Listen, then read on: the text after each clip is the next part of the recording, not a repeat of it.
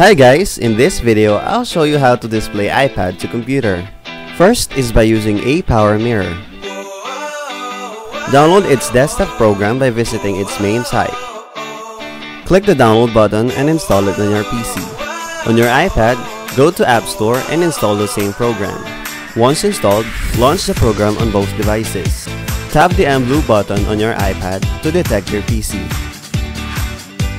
Once detected, tap the name of your PC, followed by the phone screen mirror button. Now scroll up from the bottom to see your control center. Tap Screen Mirroring and select the name of your PC. And there you have it, your iPad now is mirrored to your computer. To switch to full screen view, simply click this icon.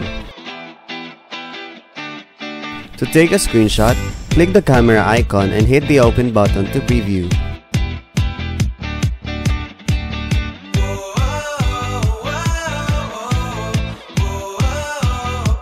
To disconnect your device, go back to Control Center, tap Screen Mirroring and stop mirroring. Another way is by using a Power Manager. Download the program from its official site and install it on your computer. You also have to download its mobile version from App Store. Now launch the app on both devices and connect your iPad via USB cable. Once done, click the reflect icon to start the mirroring process. Your iPad now is successfully mirrored.